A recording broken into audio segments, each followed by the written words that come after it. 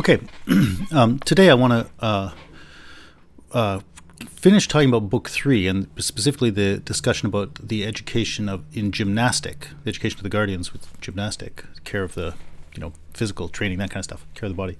But I want to take our study actually into Book 4 because it's in Book 4 that this discussion that was launched with Adeimantus in Book 2, where they're talking about the proper education for the guardians, that it comes to an end in Book 4. It comes to an end at 427c.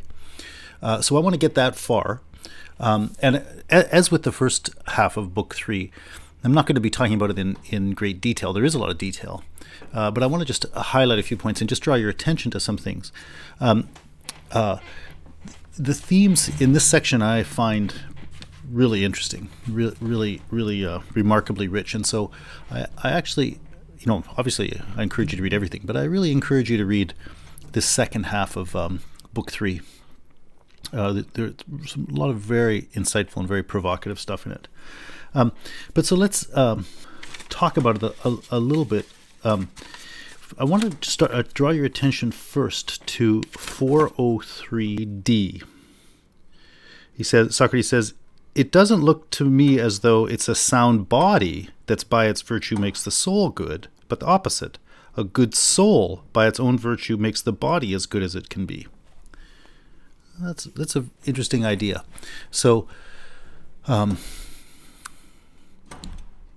just like you to hold on to that idea, that it's the good soul is what makes the body good. The relationship of body and soul is itself then a pretty central issue here that I'd like to have on your mind. Now, what do we mean by body and soul?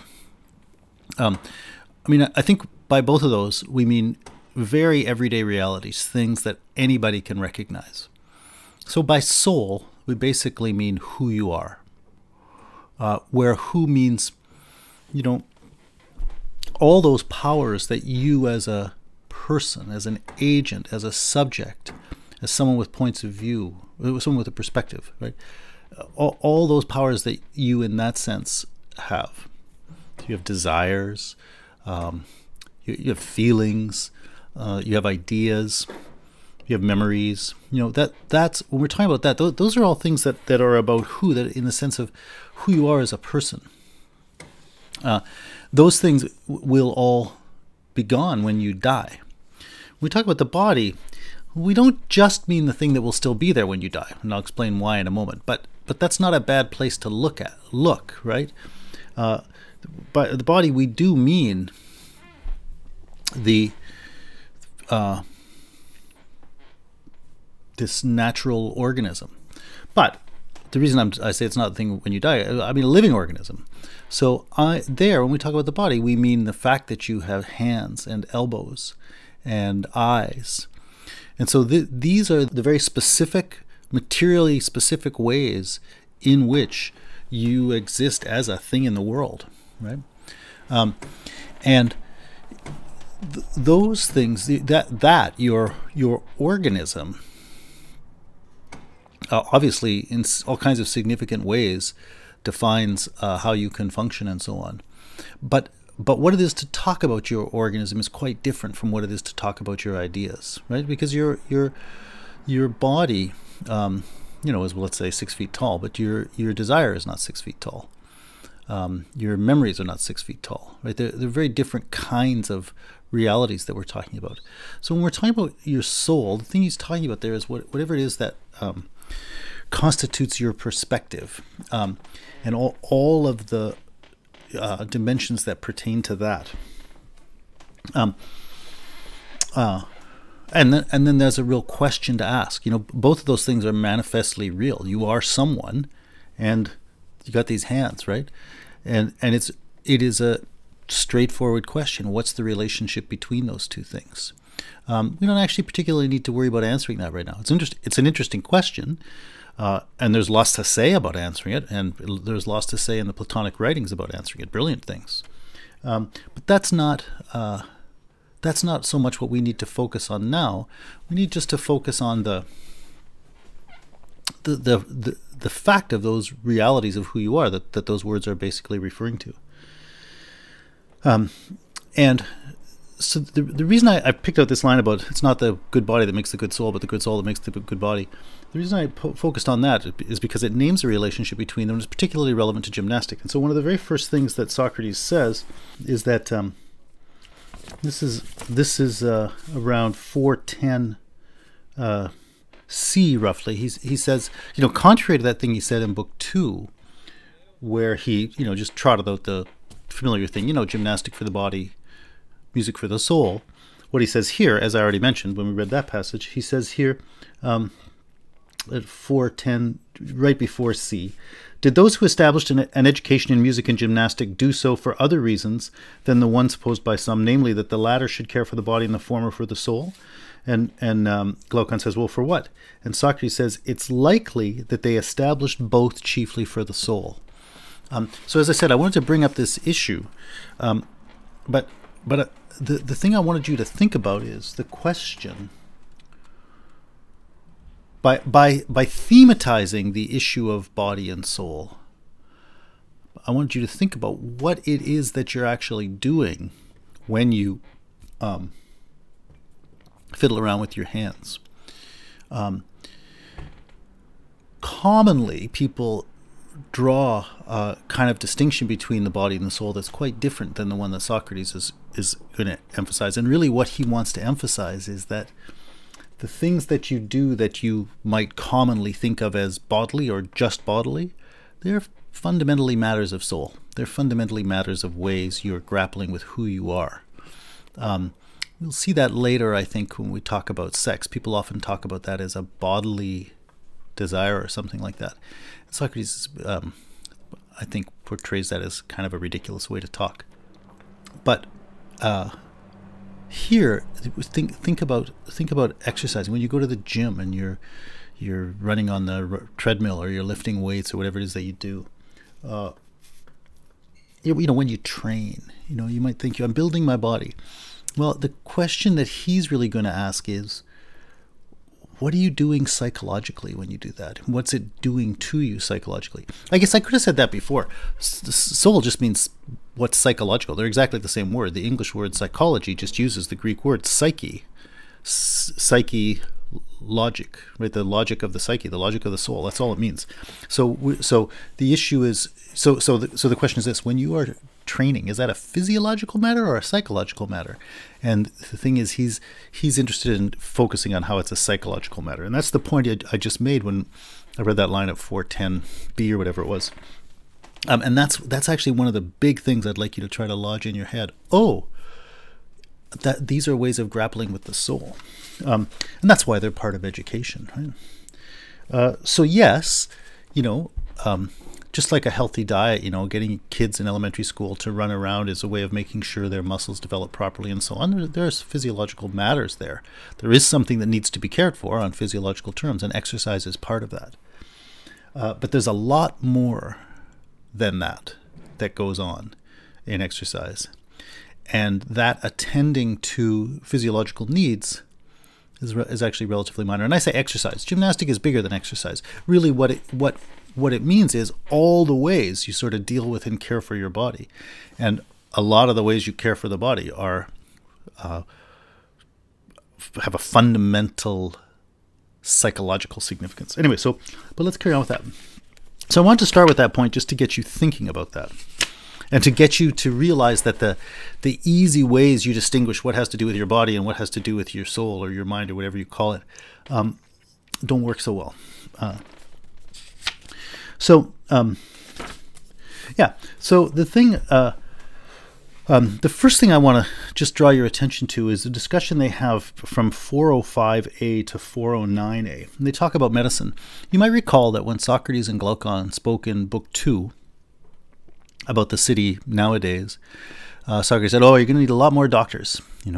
Why? Well, because they're going to get all these, people are going to start eating a lot of sugar or whatever. They're going to eat a lot of cakes and all those other things that I talked about there. And so, people are going to get sick. Why? Because they're going to have a kind of unhealthy diet, right? So that unhealthy diet, well, that's a kind of an interesting thing too. It's unhealthy maybe for more reasons than one. Obviously, the primary sense of unhealthy is kind of physiological in the sense that if your diet is an awful lot of sugar and very little protein or whatever the other things are, your body, your organism is just not going to function that well, and it's not going to get sort of what it needs by nature. So going back to the language from Book 1 of the Republic about justice, you're not giving the body what it's due, right? And so yes, that's something. But there are also psychological matters there too, right? Why do people want to eat desserts all the time? There could be good or bad reasons for that. Like, it could be a sign of irresponsibility. Like, you're just not being realistic about the needs of your life, and so it's that. It could be a reflection of just an overwhelming focus on entertainment. You just can't deal with anything. It's just like watching TV. Like, all you can do is find something that's immediately pleasing to you because you can't hold your attention longer than that, or something like that, right? Those would be some of the negative ones.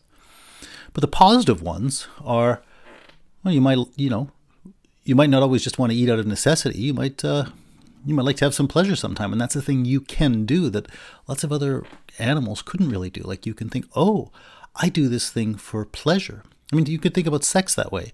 In the world of nature, sort of broadly speaking, sex exists for reproduction. And by exists for, what I mean is, like, that's just the role it plays in the natural world. So if you ignore people, basically the story of sex and the story of reproduction are the same story. With people, it's entirely different, right? With people, sex is primarily about, I guess I wouldn't automatically just say pleasure. That's a big part of it, but it's not just that. There's a lot more involved in people's sexual relationships than just the pursuit of pleasure. It's got a lot to do with relationships. It's got a lot to do with how you're interacting with that other person, and that's great and important. But the point I want to make is that whole world, from pleasure through the whole story of intimacy and interaction with another and whatever else goes on in your sexual affairs, those are all matters of psychology, and they're separated from reproduction. Like, people make a point of doing things to make sure reproduction isn't going to happen, right? The separation of pleasure from natural function isn't just evidence of being irresponsible or making a mistake or only needing entertainment. It can also be, one of the richest and most valuable things about us, right? And indeed, you can say, well, we make fine desserts and so on. Oh, you just want sugar? Yeah, but it's also that people can appreciate fine food, so you can, in a way, find reasons for criticizing an excessive focus on refinement and fine dining. Like, if that's all your life is about, you might think there are some limitations there. But on the other hand, to have it be the case that people have over centuries come to refine the way they cook and have developed these amazing meals and amazing foods, like that's more like that's almost like art, right? It's an appreciation of things that are beautiful. And, going back to the things they were saying about music and grace, it's an appreciation of getting things that really fit and producing this amazing experience. It happens to be, an experience of taste that goes away quickly and whatever else, but the sensibility that goes into that is very much that kind of musical sensibility they were talking about. And so I'm trying to bring out sort of the ambivalence of that point then, right? That we can separate things from their natural function. Sometimes that's a mark of really responsibility. Sometimes it's a mark of great advancements, the distinctively interesting and important things about humanity. So going back then to this issue, we're talking about medicine. And I said, well, Socrates said you're going to need more medicine because people are going to be getting sick. Yes, and that's that is already reflecting the fact that people are eating these different foods. And as I said, there you can already see that issue of focusing on desserts or focusing on refined food or whatever surely has a physiological significance, which is why you need doctors. But it's also a psychological matter, a matter of the soul, right? It has to do with the values and the goals of the people involved, right? You can't adequately interpret what's going on with people who eat a lot of desserts if all you can talk about are the terms of physiology? So that was that already. I was trying to get at the level of desserts, bring out this thing that, matters of the body are already matters of the soul. But anyways, but then he says about medicine here, but you are going to get people who are going to be sick all the time, and so you're going to need a whole bunch more doctors. And then they give a quite an interesting account of medicine, which I urge you to read in carefully. There's a point that's made there that I think is quite profound. And they're going to make an exactly parallel point about law and judges in a moment too. Let me make the point about medicine first. And basically he says, I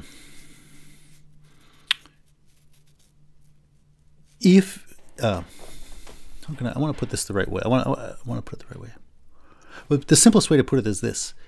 Medicine is really for the healthy, not for the sick.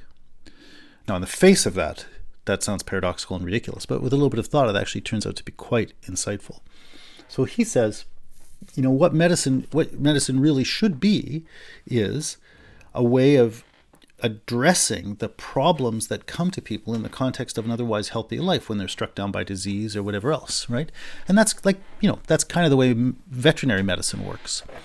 It attends to the illnesses that come upon, horses, or in the modern world, dogs. Initially that wasn't part of veterinary work at all, but it tends to the problems that come to horses and dogs, because where even in the context of their normal healthy living, they're afflicted by the things that naturally happen to them, and the medicine's going to come in there to try to help them. That's very different from medicine as a skill devoted to helping people with the problems that have come about because of their unhealthy living. If you're just living badly all the time, you just take a lot of drugs and you eat a lot of crappy food and you don't get enough sleep, and you're basically just poisoning your body all the time and never taking care of it, you're going to be in bad shape.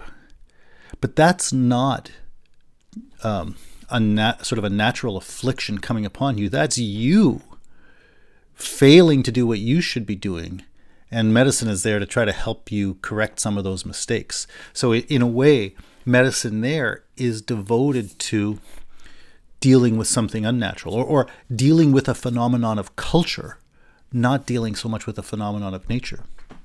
So anyway, read that through and see if you get that point, that there's a real difference between understanding medicine as a corrective you bring in to mop up the mess from your crappy living, to try to keep allowing you to live in a poor way, versus medicine as a thing that in a basic way you don't need in and of yourself, but that is there when a problem naturally develops. The issues that medicine has to deal with are quite different in that case. So think about that, and so medicine in the feverish city is different than medicine in what Socrates called the true city, or the first city would be. And he makes a similar point about law. Law makes sense if it's a set of insights for helping good, responsible people deal with the real problems that can come up between people. But that's very different from law as a set of rules you can use to figure out how you can take someone to court and sue them for something so that you can get rich because they slipped up and you can nail them now, right? So people can use the law courts for those sort of manipulative purposes. And Socrates is saying, that's not what law is for. That's kind of a perversion of law. Now, when you call something a perversion, that means it's sort of varied from its natural path. Now, obviously, in a way, you can't ever really call something a perversion of law, strictly speaking, because law is itself not a natural phenomenon. It's precisely a phenomenon of culture to begin with. Laws don't grow on trees. So if a cultural phenomenon in that sense becomes, so to speak, perverted, it's not so obvious it's a perversion, right? In other words, you might say, well, maybe that means that phenomenon in itself has a kind of problem in it, like the problem of the guardians, right? You might think, oh, the guardians who turn on the city have perverted the role of guardian. Yes, or maybe in the very way that role of guardian was defined, that result was kind of guaranteed right off the bat. So it's not so much a perversion as a revelation of the kind of intrinsic problem in that thing. And that could also be the case with medicine and with law, that these things, like on the one hand, we can make sense of that distinction because between medicine as you would sort of like to see it functioning versus medicine as it actually functions, or law as you think, yeah, that's where it would really be what we want it to be versus law how it actually functions. So it might mean a perversion, or it might mean what you're seeing is a kind of problem or a tension that's built into the very meaning of those realities in the first place. And that would be the thing to think about. Anyway, I strongly recommend that you read carefully these sections on medicine and the law courts and law judges. You know, what a proper judge is, like a proper doctor, versus what the wrong kind of judge is and the wrong kind of doctor. And it's related to, right, the phenomena of the city nowadays. And think about that distinction and its significance. It's very rich. And then he goes on to say a little bit more too. And another question there is, what does it take to have? And this is right around the end. I think this is 408D to 409A roughly. Yeah. They're saying, you know, what's it going to take for you to be able to understand and respond to these cases well, right? The cases of illness in the context of the doctor, or cases of crime in the context of the judge. And he makes an interesting claim there. He says, doctors are going to be better at doctoring if they have had the sicknesses, presumably because they then know what they're seeing and they know what it is.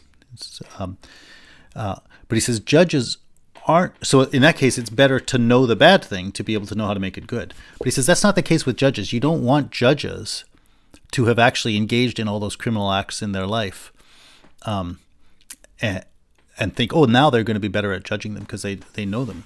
So he says, you know, for the point of view of doctors, it's better for them to have had experience of the illnesses. From the point of view of judges, it's better for them to have only theoretical knowledge of the crimes. Again, I think that's an interesting point in a couple of ways. It's an interesting point first because it says, like, you really need to know those things that could go wrong. You kind of got to know them on their own terms to be able to judge them well. I think that's a powerful point. And then I think the powerful point that's added to that is that really means, you know, in a way, it's by experiencing them that you'd know them. That would be an interesting point. And then the third interesting point is, but maybe there's a difference in how those things work with judges and doctors, right? Maybe you wouldn't want them to experience it here. You would want them to experience it there. A set of interesting points, each one quite worthy of consideration in its own right. The thing I'd like to ask, the thing I'd like to pose to you is a thought. You know, might it be that they have that backwards? Might it be that, in fact, it's not so important for the doctor to have been sick, and that theoretical knowledge of the, you know, virtually infinite range of sicknesses is both more desirable and probably fine. Whereas I wonder if for the judge, the opposite is the case, that there's something really troubling about a judge who doesn't have some sense of an experiential connection with the one who's being judged as a criminal. You might disagree. I just want to propose this to you as a thought. You know, like so for example, we often talk in the context of talking about law in the contemporary world. We talk about a jury of one's peers and so on. I'm not sure that we ever get those, and I'm not sure that the reasoning behind that still has much significance in people's minds. But we talk about that anyway. You should be judged by your peers. But so think about that idea. You know, are you, if you're, let's say, in America, you know, which has a real historical problem with the, you know, enslavement of black Africans, and then the centuries of cultivating this kind of oppressed black underclass. If you think of the realities living in that situation. You think of the, you could ask this: is the black man in his late teens, early 20s, who has been from, let's say, from Los Angeles, who's been somehow involved in a gang, Bloods, and has been involved in selling some kind of drugs, and has been caught with firearms and so on, and that person is involved in some kind of, I don't know, domestic violence or something like that. Is that person in the courtroom when being tried by a very rich white man who, as they say here, has never had any experience of those things? Does that seem like fitting judgment? And maybe you think it does, but my first reaction is to think there's a problem there, that the judgment is coming down from a very alien perspective, from one that has no real meaningful sense of what the world of this person is and what it means for the person to have engaged in those activities. And so this person is being judged by someone who in a really significant way doesn't even understand what's going on. That's my own thought about that. Like I said, you're free to disagree with it. And it's manifestly the opposite of what they say here. So you might think, well, Plato doesn't think that. But anyway, that's the thing that I'm led to think about when I read this through. I'm led to, as they raise these issues here and they talk about what you want from these people, my thinking on these issues comes to quite a different conclusion than the one that Glaucon ends up agreeing to. Namely that the one I think would be that you actually might want a judge who has more of a living connection with the kind of realities, the kind of lives of the people he or she or they is putatively judging, rather than being someone who only reflects on these theoretically. Whereas with the doctor, I might think the opposite. I might think, of course, if you have been sick, you kind of know what it's like and you can sympathize with the patient's suffering. But who cares? I mean, it's an overstatement to say who cares. And of course, people want their doctors to be sympathetic and so on. But that's not really what you want the doctor to do. You want the doctor to know how to fix that problem. And that comes, I think, a lot more from knowing how the Streptococcus bacillus acts, which you learn from a textbook, than knowing, what it feels like to you for you to be sick today. And so I'm inclined to think that those things are inverted there. But that'd be an interesting thing for you to think about. Why? Let me add one more thing about why I think that might be interesting. You see, here, they're sort of portraying it as, if you're sick or healthy in the case of the doctor issue, like that's kind of morally neutral, which is a little bit funny since they've just been saying that there's something kind of morally wrong with people who live an unhealthy lifestyle. So that also, you might have mixed views about that, but my point is that's kind of what they've been saying. So it's sort of funny to say that it would be fine for the doctor to have experienced all those illnesses. Whereas on the other hand, they're acting as if there's something really morally repugnant about criminals, and it's better for the judge to be pure. And that, it seems to me, that reflects a particular understanding of crime that is not exactly the one I share. And maybe even, and I think my reason for not sharing it has to do with things I learned from Socrates when he said back in the Apology that no one does the wrong, no one does bad willingly. Right? I think there's a desire to polarize good behavior and bad behavior and to say they're entirely different kinds of things. Whereas the point Socrates made in his response to Miletus was that, in a way, everybody's trying to do good. They have very different views of what that is. They have very different ways of understanding the situation. But in a way, if you can see things from within the perspective of that person, you kind of see why it makes sense for them to do those things. And that doesn't mean there's no reason for calling some people bad or whatever else.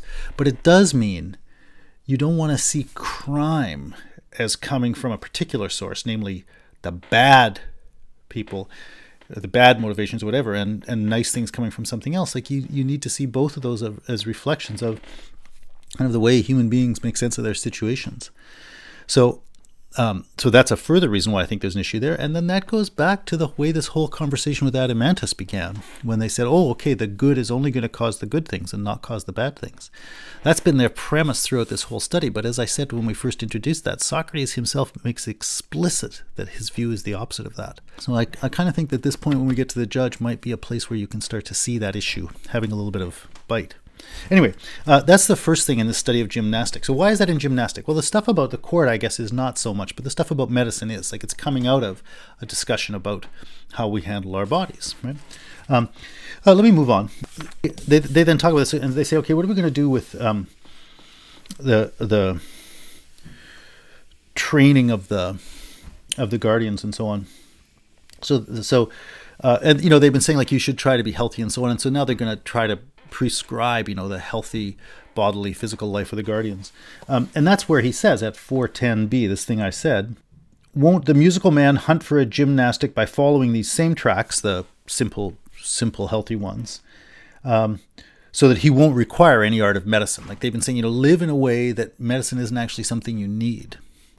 And then Glaucon says, yes, that's my opinion. And Socrates says, okay, so moreover, he'll undergo these very exercises and labors, looking less to strength than to the spirited part of his nature, and for the purpose of arousing it, unlike those other contestants who treat diets and labors as means to force. Yeah, so you can see, you know, some people do exercise and do things because they want to get strong and whatever else. And he's saying here, the healthy way to approach exercise and so on is because you're trying to deal with the spirited part of your nature. And that's the thing he goes on to talk about, and which I'm going to try to keep brief, but again, I think this is a really powerful and important point. That's when he said, so don't you see, Glaucon, that the real reason people have established gymnastic is for the soul, not for the body, the thing I started with. And then he says, so then Socrates says at 410c, don't you notice, I said, the turn of mind of those who maintain a lifelong familiarity with gymnastic but don't touch music, or again, those who do the opposite, those people who just focus on music and don't attend to gymnastic. And Glaucon says, oh, what are you talking about? And Socrates says, well, on the one hand, like the people who just do gymnastic and don't attend to music, he says they become savage and hard. And on the other hand, the people who just do music without gymnastic, they become soft and tame. And then Glaucon basically agrees with that. And as he particularly says, those who make use of unmixed gymnastic turn out more savage than they ought. I think that's a powerful point. You know, I guess I think about what I've seen. It's a world I don't know about, so I would be a bad example of a judge. But just, you know, from what I see on TV and so on, it doesn't look like professional soccer players are very nice people. They're in great shape, boy. You know, if you wanted an image of how you could, you know, perfect and refine, particularly a man's body, those guys are remarkable. They're agile, they're perfectly fit, they're strong, they're fast, lightning reflexes, all that kind of stuff. But the impression one gets is that they don't have well-developed moral lives. They're egocentric, mean, greedy, dishonest. Like, I don't know if that's true of any person. So these are in a way slanders. All I'm saying is this is how I've seen those people presented. I don't have any real reason to disbelieve it. I don't know whether it's true or not. But even if it's not true, I think that you can see that the image I've just projected on those players is a reality that you will have recognized, certainly in some people who, orient their lives around aggressive competition. Get very strong, but they don't really develop those other things, right? And so they become savage. Right? They're oriented around the use of force for winning. Right? And then on the other hand, well, actually, so before we get to the other hand, let me read what Socrates says there. Socrates said, surely the savage stems from that spirited part of their nature. We talked about that before, the thumos that came up when they were initially talking about the guardians, and that's that thing in you that doesn't want to lose, right? Yeah, and so there's certain ways you can do your gymnastic, not to tame that thing, but to cultivate it. I'm not going to lose, and I'm going to get so good at winning that I'm just going to win, right? There, you've taken the most savage part of your soul and pumped it up, right? So he says the savage stems from the spirited part of the nature, which, if rightly trained, would be courageous, right? That's actually what they said at the time. Like, yeah, there's something important about that part of you that's willing to risk death even for the sake of doing something. And that Socrates made a big part of that. Socrates' speech after he talked with Miletus was all about how what matters in your life is what you're prepared to die for, right? What you're prepared to take a stand on. That's courage, right? So where you're prepared to say, I am not going to lose this. But, you know, it's very different to say what I'm not going to lose on is my stand about what's morally right versus saying what I'm prepared to die for is to make sure that you don't win that prize and I do. Right? Very different values. So yes, that thing in us, the thumos part that is unwillingness to lose is a very important part of us. But it matters that it be rightly trained and I guess subordinated to the right values. Then it becomes one of the most important things you can imagine. It's courage, which is great. But if it's not subordinated to the right values, then it just becomes brute force, bruteness, right? And built up. So that's the question. Like, what are you doing in your... So think about what happens when kids, which is where this is starting, play games. You know, competitive games, right? Do you teach them to win or do you teach them to cooperate? For example, that's one place right off the bat, a competition or cooperation. And you might say, oh, teamwork. They cooperate with their team against the other one. Well, that makes it seem like you're turning them into those guardian dogs who oppose something, whatever is not their familiar theme. That doesn't seem so nice. But, you know, surely there are lots of ways that games can be, and getting physical exercise, which is great. Like, it's so much fun. Kids love to run. They love to scream. They love to play. Like, no doubt there are ways to get people to do that, which contribute to a rich and healthy development of character that such that in the very activities by which they cultivate those things, they are learning to engage with, you know, deeper values of honesty, sharing, whatever else. Or you can have those kids go to that and learn how to win at all costs. Very different values. And then they say the same thing about music. Like, you know, yes, again, you can do your training in music for the sake. Well, he talks about the philosophic nature there, not exactly defined at this point, but you know, you can take that to mean your engagement with the highest truths. You know, and that makes sense that you would say your study of poetry, your study of music, and so on, study of beauty is actually orienting you to, or can be orienting you towards those sorts of things. On the other hand, it can be like eating cake, right? It can be you only want to retreat into the world of pretty things, and yeah, I guess retreat is the right word. And in that case, you become, as he says, you know, soft. So there's a kind of vice of softness related to music, like there's a kind of vice of savageness related to gymnastic, whereas there's a kind of virtue related to gymnastic, which would be courage. That's what it's in and of itself. It's not going to give you courage, but that's what you're kind of laying the foundations for.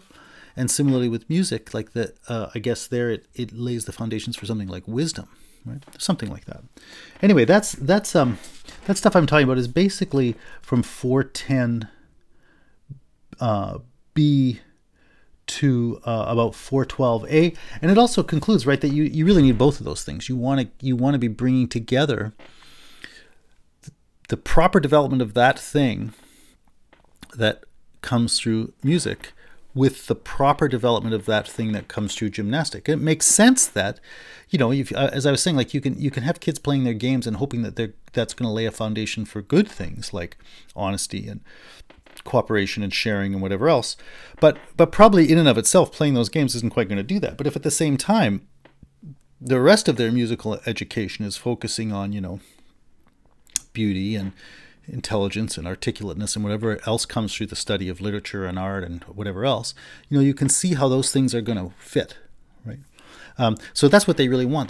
He says, you really want to harmonize those two studies in people, and that's what's going to lay that pre-cognitive, pre-theoretical foundation for a rich and healthy psychological life. By precognitive and pre-theoretical, what I meant by that was the stuff I was talking about last time when I was saying, music and so on is sort of persuading you beneath the level of your self-conscious awareness. And gymnastic is persuading you or educating you beneath the level of your self-conscious awareness too, right? Kids don't play games because they think, oh, I want to lay the foundations for being courageous. They play games because it's fun, right? And similarly with music, right? But the point is those things have this effect below the surface. And so here we're saying, like, you want these two things to be working together below the surface to produce an environment in which a person is going to grow up to be the kind of person who can really engage well with these moral matters. So that's the next part of this section that I think is really quite interesting, quite provocative and insightful. And then the last stuff I want to talk about here is a little bit about the guardians. I'm going to tell you overall what happens between here and where it ends at 427C in Book 4. I'm just going to sketch that out very quickly, and then I'm just going to highlight 3 or 4 little quotations that seem to be important for following what's happening in the book. So basically, they're now going to say, well, we have to educate the guardians, and they're going to give you some other things too. I think, does he start talking with Adeimantus again? I guess that's not until Book 4. Book 4, which begins with saying, and Adeimantus interrupted. So Book 4 begins then with a conversation with him. But for the rest of Book 3, he's still talking with Glaucon now, and here. I think actually Glaucon came in. He had been talking with Adeimantus in music, but I think Glaucon came in at the very end of that conversation when Socrates brought the discussion of music into connection with issues of love and eros very briefly. And then Glaucon entered the conversation there by a kind of interruption. And then Glaucon was the guy who was talking with now as they went through this discussion of gymnastic. And that's going to continue to the end of Book 3. And then at the beginning of Book 4, Adeimantus is going to interrupt again. But one of the things that happens here is they talk about the guardians. There's one particular point about actually 2 particular points about the guardians that I'm going to emphasize more focusedly in a minute. But the general thing they describe is like what are going to be the good living conditions here, and basically they're pretty sparse. They're going to start arguing or discussing this, and I'm going to conclude like, if you really want these guys to be strong and stuff, it's better to train them. They've been emphasizing simplicity, like without luxuries and so on. So you're going to want people who, like they can live. They don't need houses. They won't have private property, and they don't even need houses really. They can just live in kind of rough situations and so on. And then in Book 4, that's really going to continue, and they're going to emphasize this stuff about. Do they have private property? How do they deal with women? That kind of stuff like that. And they're gonna get a list of kind of the living conditions of the guardians, including issues like size of the city and so on. And I think the thing that you'd have to notice there, if you hadn't noticed it already, I mean, you might have noticed it already. The thing you're really going to notice there is it sure sounds like Sparta. And you might have noticed that already in the kind of sentiment that Adeimantus, especially, and Glaucon to some extent, were already expressing, especially Adeimantus, I think.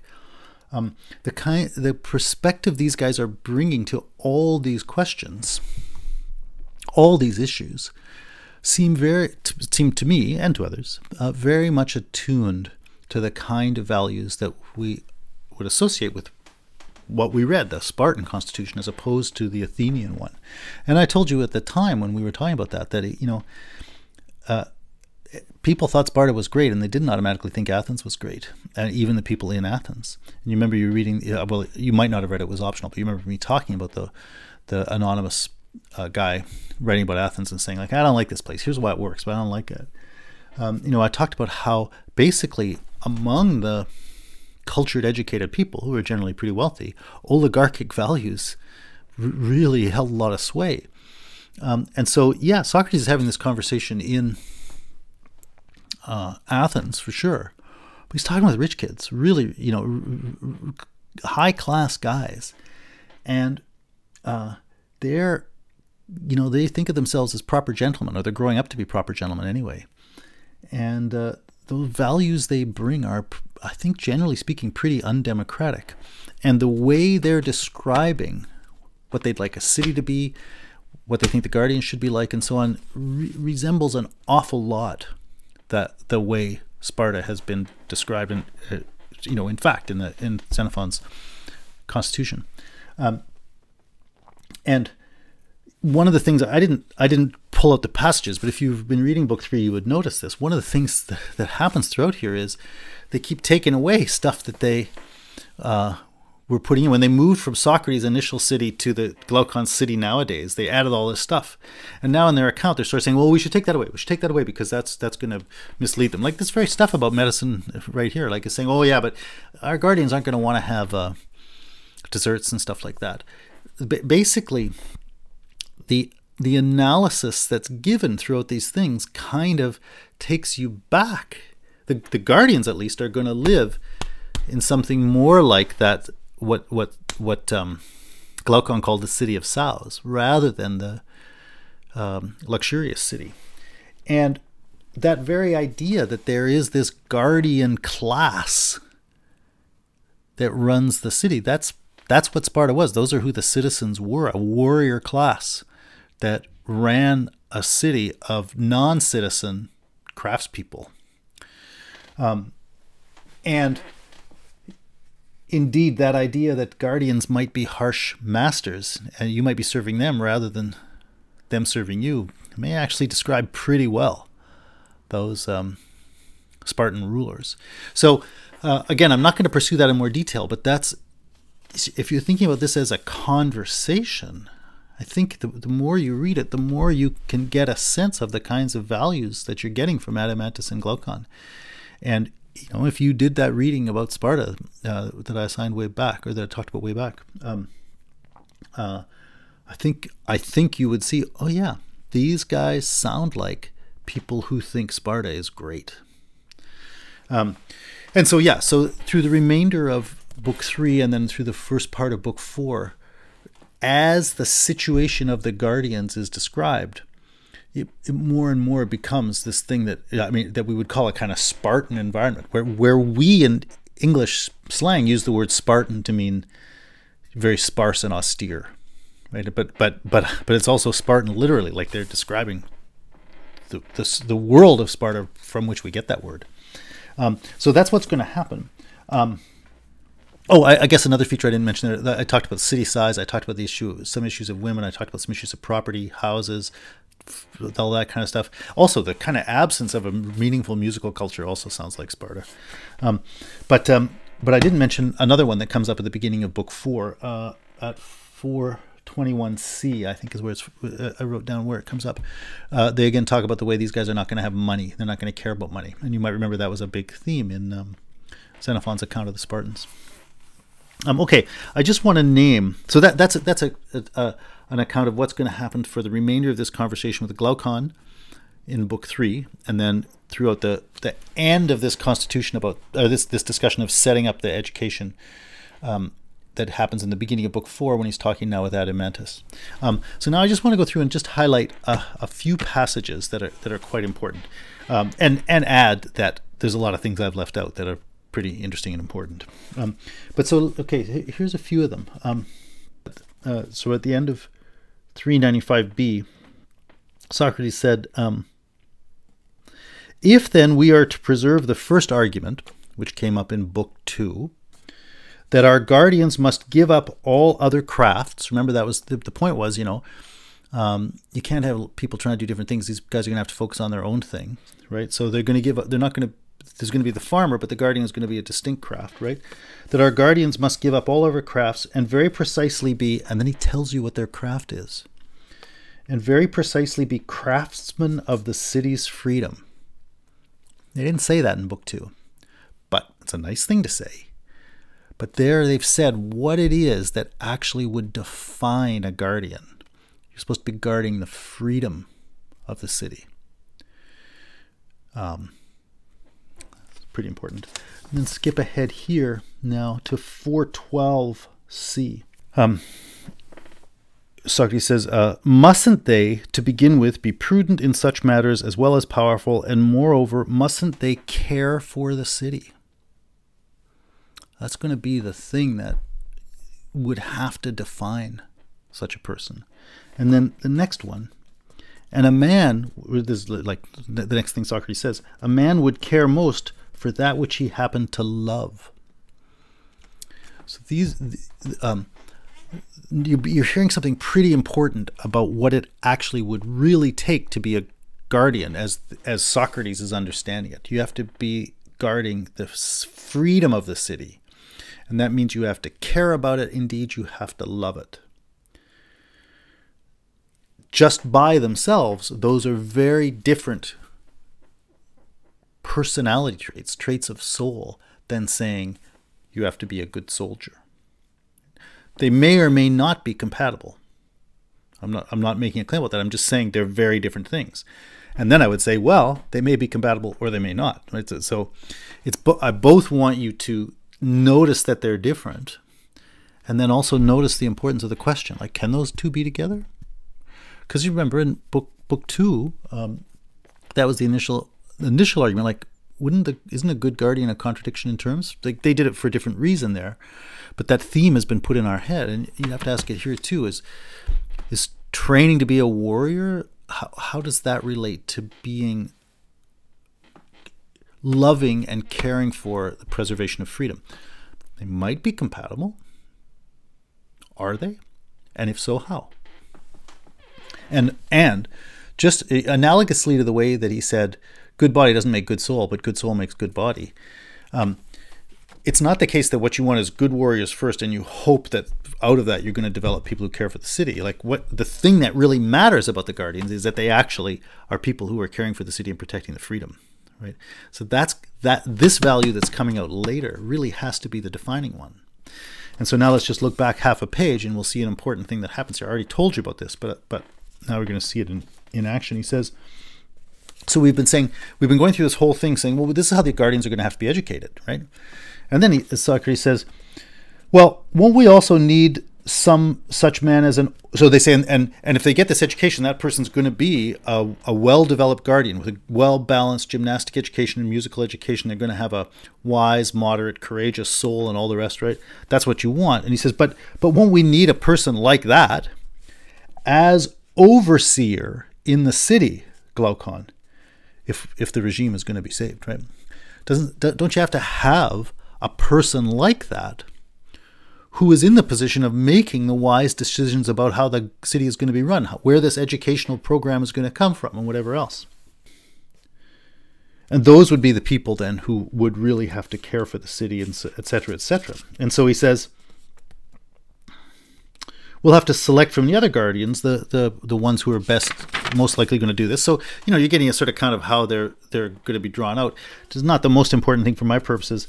The most important thing is this. At 4:14, right where B is in the margin, isn't it then truly most correct to call these men, those well-developed ones who are going to be the overseers and all the rest, and are wise and all the rest, isn't it then truly most correct to call these men complete guardians? They can guard over enemies from without and friends from within. Whereas the young, whom we were calling guardians up to now, we shall now call auxiliaries and helpers of the ruler's convictions. So I already told you about this, but now this is where you're seeing it's happening. From the start, way back in book 2, we introduced this notion of the guardians, but it was initially just introduced as warriors. But through our discussion of what we really need those people to be, we've now come to the point where we see that role that was defined right back there really needs to be the role of, government or ruler, the wise overseer, whatever kind of thing is overseeing. And there needs to be an overseeing agency that is responsible for basically good governance. That's what complete guardians are. So we're being told that's really the true meaning of this thing we initially introduced by talking about the need for an army. And in relationship to that, we see, so the army isn't that. The army is really just something to be the auxiliaries and helpers of that. So the reality of guardians, the reality of the role of guardian that was introduced in book 2 as if it were soldiers, the reality of that role is that it's government. And we're recognizing government needs, armed forces, it needs an auxiliary force to carry things out. But the guardians are the rulers. The soldiers, they're the auxiliaries, the helpers, right? Anyway, so there you get the distinction between there we get the distinction between the guardians and the auxiliaries. And then the problem of the guardians that was introduced in Book 2 is just reiterated here at 416a. He says, mustn't we in every way guard against the auxiliaries doing anything like that to the citizens? He's talking about... Actually, let's read back a little bit. He says, surely the most terrible and shameful thing of all is for shepherds to rear dogs as auxiliaries in such a way that due to licentiousness, hunger, or something else, they harm the sheep. Right? So a shepherd, which is like the ruler, has a dog, which is like the auxiliary soldier, to take care of the sheep. But if shepherds raised dogs in such a way that periodically they would just go and eat the sheep, that would be bad. Well, he says, mustn't we in every way guard against the auxiliaries doing anything like that to the citizens, since they are stronger than the citizens are, and then they would become like savage masters instead of well-meaning allies. So that is that problem of the guardians that was introduced back in Book 2. And now we can actually see, maybe we should really call it the problem of the auxiliary. Although there might be a comparable problem with the rulers too, because as you remember Thrasymachus saying back in Book 1, well, isn't justice just the advantage of the stronger? Isn't it just, aren't rulers people who just take advantage of those they rule for themselves? So basically, whether we're talking about the auxiliaries or the guardians properly speaking, we have this problem of, to use the language I was using with medicine and courts, of perversion, right?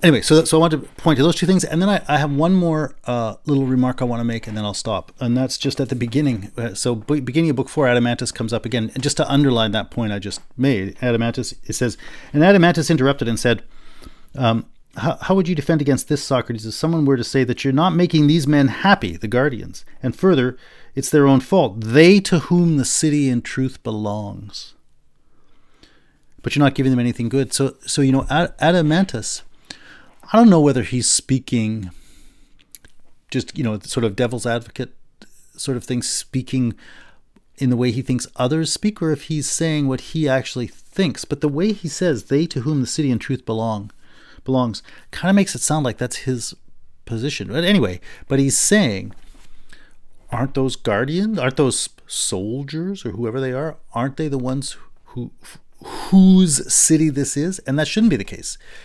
These people should be the city's government, the city's soldiers. But it's looking like, no, this is those people's city. So then Socrates' point is, no, that's the wrong way to think of it, as they are the ones to whom in truth the city belongs. But that's part of, again, why I say that Adeimantus either has or at least gives voice to a kind of a Spartan sensibility. Right? And Socrates actually makes a pretty important point there that I'll just mention, and that's in the 420b down to through 421a and so on. Basically the next page, he really says, you really have to think of the city as a whole, and these people need to be functioning parts of an integrated system. It's part of that whole point he was making before, the division of labor, right? The city comes together out of the fact that people are not self-sufficient, and different people take the role of carrying out different essential functions of the city. And that's what should be happening. And so the guardians are playing a role. So the city isn't about making those people rich and happy. The city should be about making a good life for all of those people, where each group does the thing it's supposed to do, and collectively they bring about a good life. It's not what typically happens. In fact,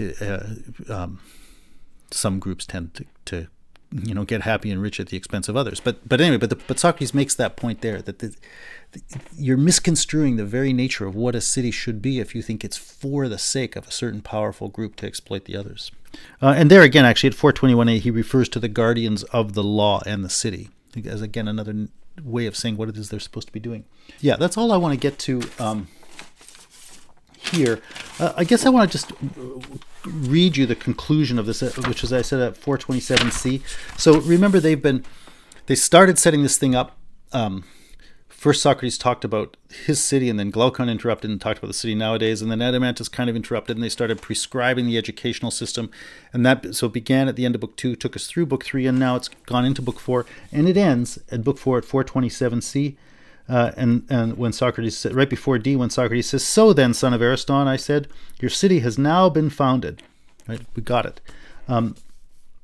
And I'll just notice one last thing about that. And it's like in one paragraph before that, they haven't, they spent pages and pages talking about, meter and of poems and all this kind of stuff. One paragraph before that, they say, oh yeah, right. And also, there remains the greatest, fairest, and first of the laws. Sounds like a pretty big deal.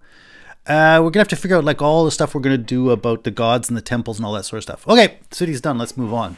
It's quite a thing to drop at the end that, oh yeah, there's the issue of religion. Oh yeah, right. Yeah, and that's going to be the most important. And yeah, there'll be some things to say about that. And then they just zoom on and leave it. And some pretty powerful things are said there that are just completely unexplored and so on. And Socrates says those things. So it's kind of like Socrates saying, maybe there were some other things that we should have addressed. But anyway, your city's now founded, and then they move on. So I'll draw your attention to that as a thing Socrates drops off there as something else that you might think, oh, it would need to be considered somewhat differently. And you might even associate this remark at the end with the question I raised when Adeimantus earlier said, or agreed to the idea that, yeah, these stories don't resemble the gods at all. And I said, like, how would you know that? Right? So you might put those two remarks together. Anyway, I'm going to stop there. So that's a quick run through of the things they say about the education of the guardians. So I want to go on now, next time, to look at the other things that come up in Book 4, where we're actually going to talk more directly about the soul and what the character of our who is.